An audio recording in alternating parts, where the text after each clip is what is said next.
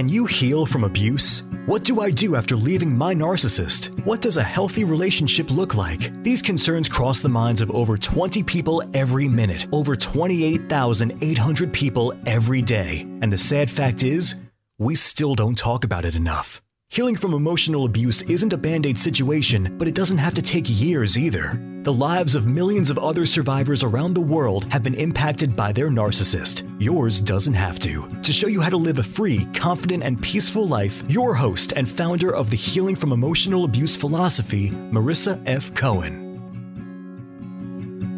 Welcome back to Breaking Through Our Silence, the podcast. Today I wanted to focus on a way to heal. A lot of people over the last couple years have told me about roller derby, but I have admittedly never tried it. So I brought on an expert today, my amazing friend Lauren, who is a roller derby expert and also a screaming activist. Thank you so much for joining us, Lauren. Thank you.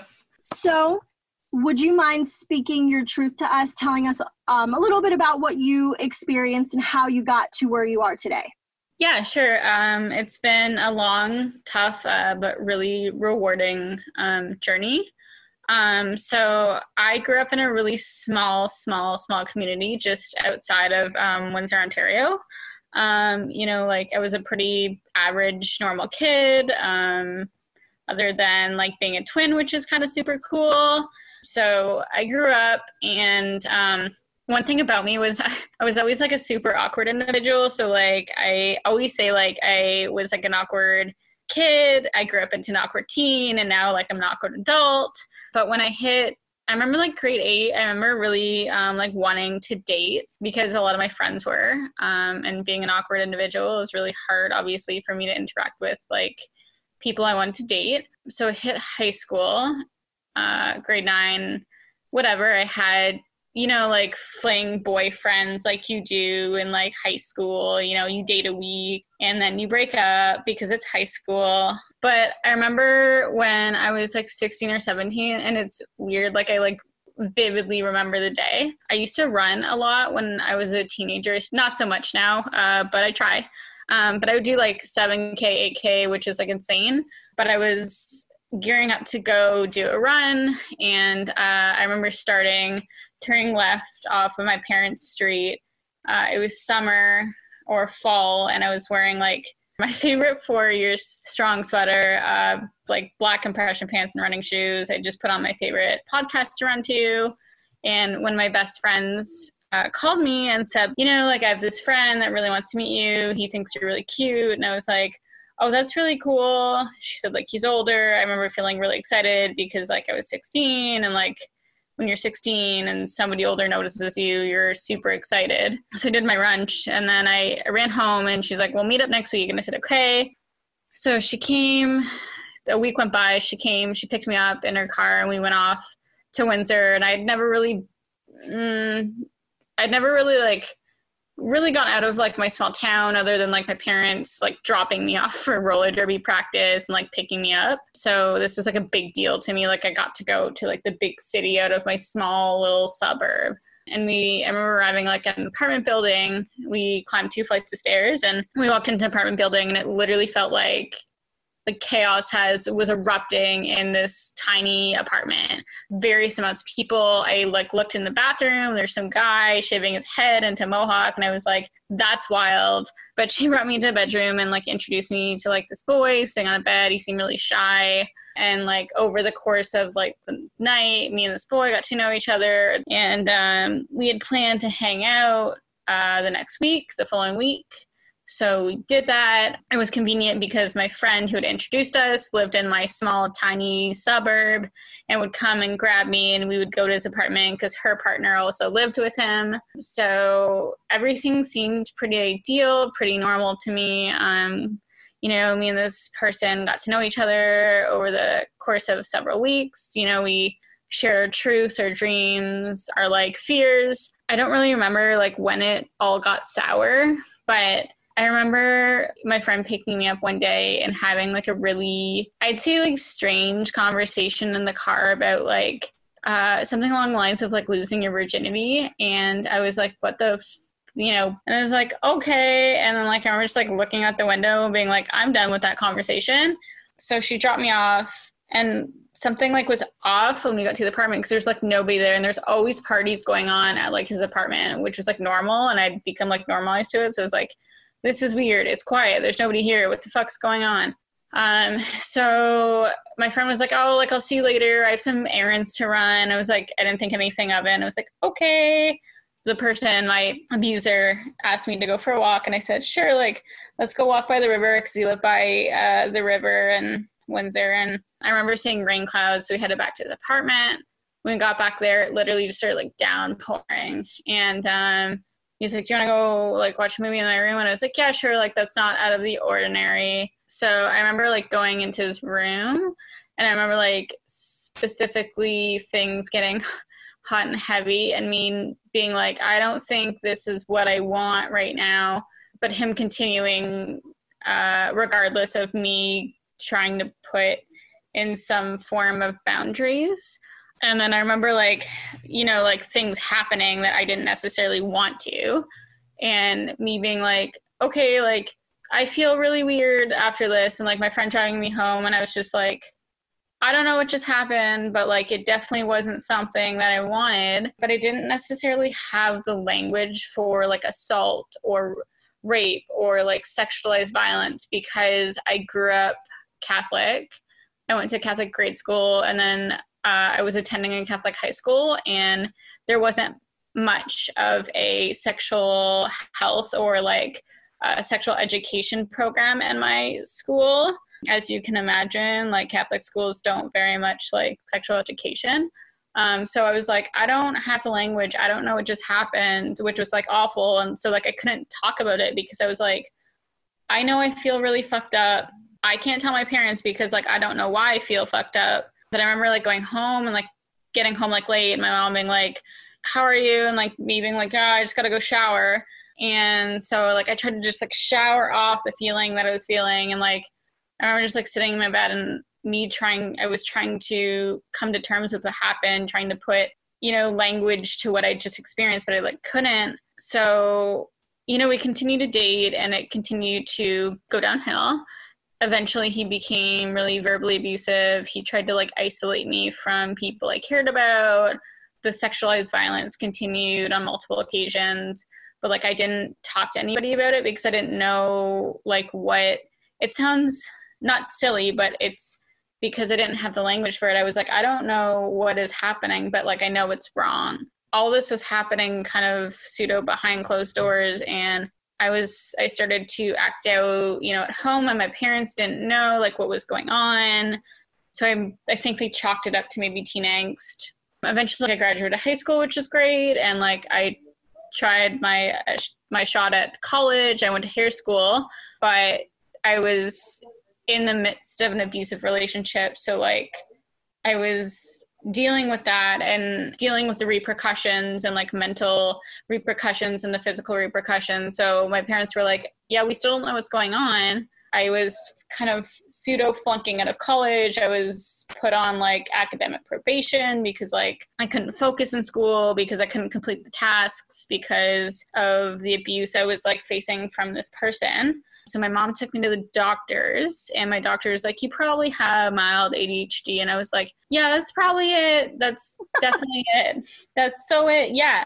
But it wasn't. It was like PTSD. And she's like, okay, I'll write you a prescription for, you know, Wellbutrin, which is not something I needed. So I just like zombied out in college, because I was like, I have ADHD. That is what this is. Yeah, like it wasn't. So I continued to my behavioral continued to spiral. My parents were like, we don't know like what to do anymore, because like it was just me and my mom were fighting, like physically, like screaming at each other, like because she was trying to figure out what's going on, and like I didn't know what to tell her, and like it was just not a great situation. So eventually my parents were like, we can't do this anymore. I got home one day, and like all my stuff was packed up on the porch. And I think at this point, me and my abuser had like parted ways, which was like great, but like I was still like really just fucked up from everything that I had faced, everything that I had dealt with. So my parents were like, you need to leave. And I was like, yep, okay. Keep in mind, like the night they kicked me out, I had met my current partner, and we had decided that like I was gonna like shave my head into a mohawk, and I came home with like a giant like put up full out mohawk. My parents were like, no, like you have to go. And I was like, okay, maybe not the best choice in hairstyles. So I packed up I called my friend came and got me. I couch hopped for a little bit with friends. I eventually settled with one of the people that I'd played derby with for a really long time. And, you know, she was like, something is really weird. Something's going on with you. Were you sexually assaulted? And I just remember crying on her couch because I was like, holy shit, like that's what happened. That's what happened to me like over a year ago, and I didn't have the language and I didn't know how to tell anybody. Holy fuck, you have it. So we called a sexual assault crisis hotline. I booked an appointment with my counselor, and she said, I think you need to tell your parents. And I said, you know, I think that's a really good idea. So we had my parents over and I told them. And from like my perspective, like I said, like, you know, like this has happened to me. Like I was sexually assaulted by my ex-partner, and that is why I was like acting so weird. And they're like, and I said, you know, like I'm getting help. And they said, like, good for you. For years, I was like, it haunted me because I was like, that's not the reaction I really wanted. But what I didn't know is they left. And like my dad, who's like this like white cisgender boomer who like doesn't cry, very like masculine man, just like bawled the whole way home, which is like a half an hour drive from where I was staying. And I was like, oh. So my parents took time to process that. And my current partner came with me to like my therapy sessions. Roller derby really helped me kind of get through everything that I was going through from the time that the abuse started to the time it stopped. It was a safe haven where I could use consensual violence to like navigate abuse I was feeling on the outside world, and like a really safe queer femme-based space, which I think was really important for me to have. And I think roller derby is a huge reason why I'm still here, because I had an outlet. I had a safe outlet to use my body and to use consensual violence to navigate the violence that I was facing outside of the flat track. So through derby, I actually got into activism, which was really cool. So I started to go to Take Back the Night. And I remember one day just like thinking like, you know, like, fuck it. And I wrote something along the lines of like, me too, I'm a sexual assault survivor. And that was like the first time I was like publicly open about what had happened. And I remember like survivors coming to me and talking to me about their experience. And I was like, whoa, like this happens to other people. This is nuts. From there, you know, like I was healing with therapy. I was healing with derby, which I had the whole time. I actually like came out publicly. I applied to university. I got into a gender studies program as well as a social justice program.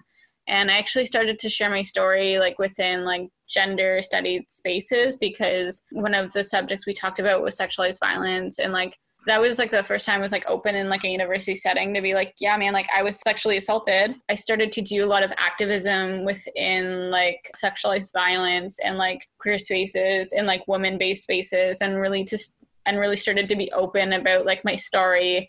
And I found like survivors were like flocking to me and like, this is my story. This is my experience. I found a really good therapist that has like helped me navigate the residual physical trauma, even like years after therapy. I'm still obviously like not 100%. When my partner first met me, I was a shell of a human being. I would wake up in the middle of the night crying. I would not be able to be touched. There's so much stuff I had baggage, but I've been really lucky to meet a really, really, really supportive partner through and through this, and he's there to like be there and support me to help like navigate my trauma, to be like a support. He's been really great. I find like activism has really helped me like share my story and be able to like engage and like use something so negative that has happened to me and turn it into this fire that drives me to scream and shout my story until like I can't shout anymore, because I know that there's survivors out there who are still in the closet, who are still facing abuse. It's connected me with so many amazing, amazing folks, both allies and both survivors and experiencers of sexual violence. Yeah, and that's where I'm at today, I guess. Thank you so much for sharing all of that. First of all, I just want to commend you and say that your story is so empowering, and your strength and your passion is really, like, you can hear it in your voice. And I'm so happy that even though horrible things happened to you, you found your way and you had all of these things in place to help you. And when you found them, you just blossomed and like flourished. I'm so happy that you shared it with us and that you are where you are today and that you're active and empowering and advocating for other people.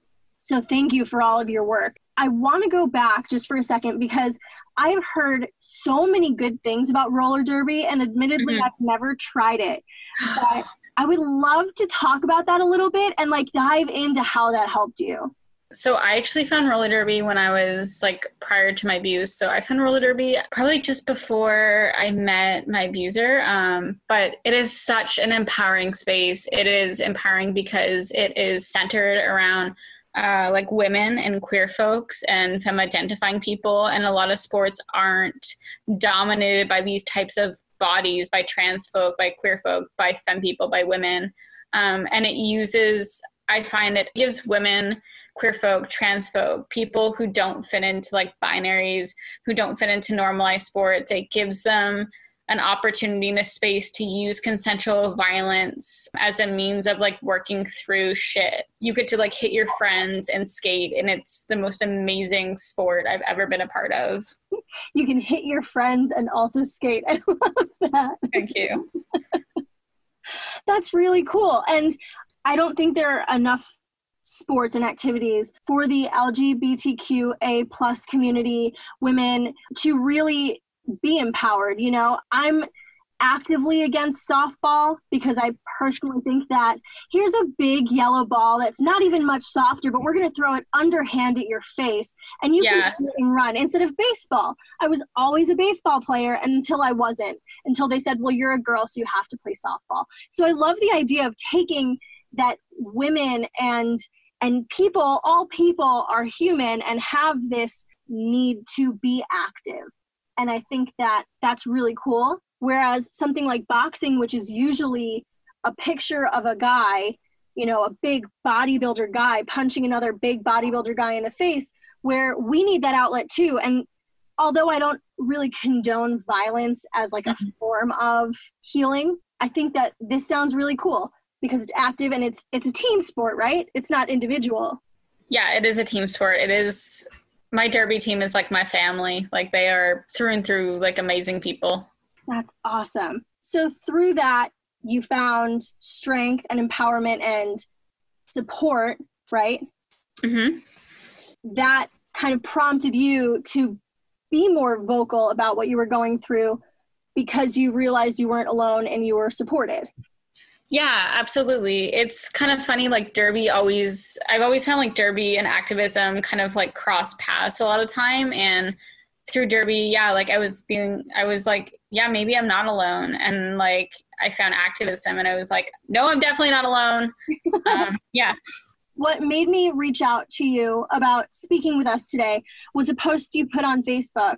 It was an awesome poster of you. Can you tell me a little bit about what that was? Yeah, that was actually the night I was talking about. So that's my first ever poster that I made coming out as like a sexualized violence survivor. I had made a poster for Take Back the Night, and I was like, oh man, you know, like fuck it, like there's got to be other people out there too. So I made a My Body, My Choice, but underneath it I put like #MeToo or sexual assault survivor or something like that. It was cool. It was a picture of a female body, and it was pointing to you while you were holding the sign that said, I'm a survivor, or I'm a sexual violence survivor.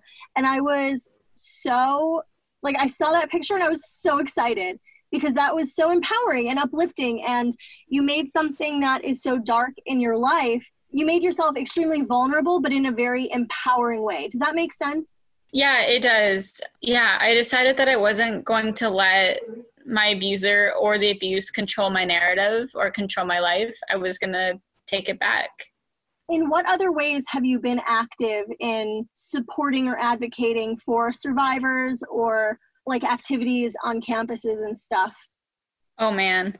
Oh, so we did something really, really cool on my campus this year. I really spearheaded the event. We're going to be having it every year, skate night for survivors. So one of my friends actually owns a skate company, and they supply rental skates to a roller rink here in London, Ontario. Their skates are very portable, so they're able to bring them to campus.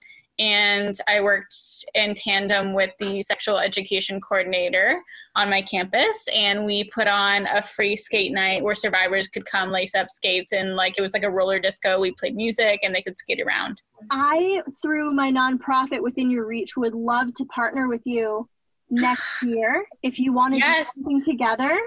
I think that would be incredible. That'd be amazing. Okay, awesome. So we'll talk more about that, not on the podcast. But I think that that's such a cool idea. So now you're taking something that helped you and that you're very passionate about, and you're like extending a hand to help uplift survivors, other survivors. That's incredible. Thank you. You're welcome. I would love if you could give maybe like one or two pieces of advice to other survivors who are still feeling the way you felt, where you didn't know the language and you were really lost and confused and like couldn't put a word on it, because that is so common. Even outside of Catholic school, the public schools, at least where I grew up, weren't great at talking about unsafe sexual practices outside of you could get pregnant and die, like Mean Girls. If you have, you will get chlamydia and die. Like that's what we got. And so a lot of people feel the same way you felt. So what pieces of advice would you give to those people to help them understand that what they're going through is unfortunately common, and help them out of that? Just know that like you're not alone, that like survivors, experiencers, and like victims of like sexualized violence walk among you. Like the person next to you could be a survivor. Just know that I know it's really difficult right now to see that you're not alone, but you are not alone. It's okay to reach out, and it's okay to like ask for help and find people that you trust and tell them if you can. Like express yourself. If something isn't okay to you, if it doesn't feel okay, then it's probably not okay. Just trust your gut instinct. That's awesome advice.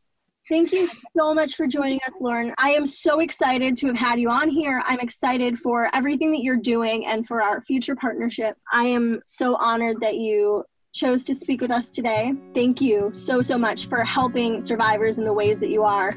Thank you. Thank you for having me on. If you enjoyed this podcast, you have to check out www.marissafaycohen.com/private-coaching. That's www.marissafaycohen.com/private-coaching. Marissa would love to develop a made-for-you healing plan to heal from emotional abuse. She does all the work and you just show up. Stop feeling stuck, alone, and hurt, and live a free, confident, and peaceful life. Don't forget to subscribe to the Healing from Emotional Abuse podcast and follow us on Facebook at www.facebook.com/Marissa F. Cohen and Instagram at marissa.fay.cohen. We'd love to see you there.